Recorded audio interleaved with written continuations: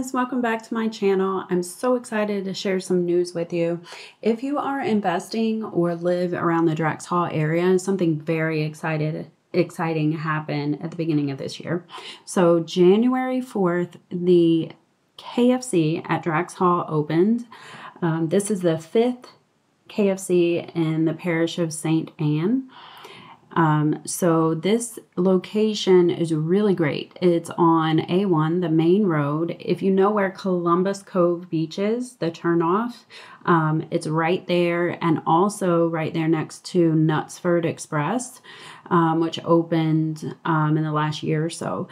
So really great location. As you can see, it's brand new. They're still building up this plaza. So there's going to be different shops and things here. So if you're in this area, you wouldn't even need to go to Ocho Rios to get a lot of things. This is the first drive-through Starbucks in the Caribbean, and it is opening later this month. So make sure you guys let me know what you're going to get at KFC at Drax Hall. If I was there, I would get the barbecue zinger. That is definitely my favorite. So let me know, and can't wait to hear from you guys, and make sure you stop by this Friday.